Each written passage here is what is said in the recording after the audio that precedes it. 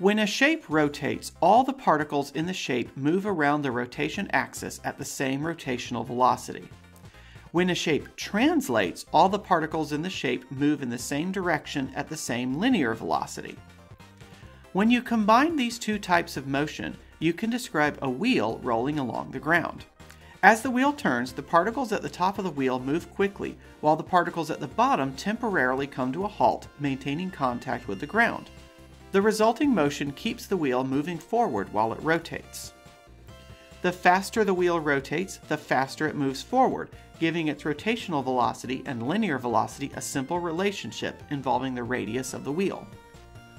We can study this rolling motion by keeping track of a single point on the wheel and watching how it moves as the wheel rolls forward. In this code, we set up a disk to move along a track. Here we use the relationship between linear velocity and rotational velocity to keep the disk moving forward at an appropriate speed. We create the disk at the left edge of the track. We'll use the texture feature to place an image on the disk, which will help us see the disk rotate. We then place a small marker point on the edge of the disk. Notice that everything about the marker's position is related to the disk.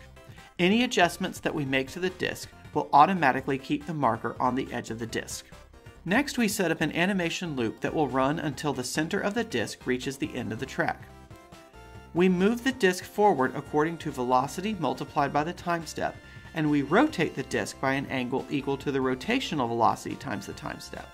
Then we move the marker, keeping it at the same spot on the edge of the disk.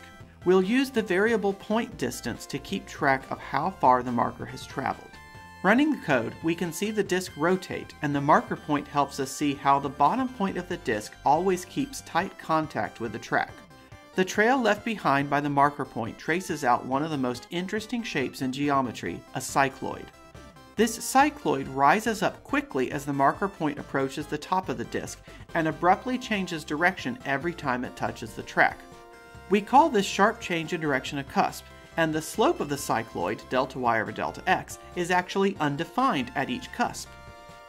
If we make the radius of the disk smaller, it needs to make more revolutions to arrive at the end of the track, and the cycloid picks up more cusps.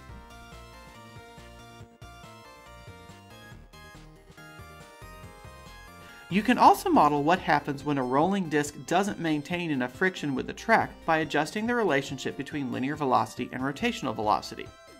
Notice that the cusps become broadened out and we no longer have a cycloid.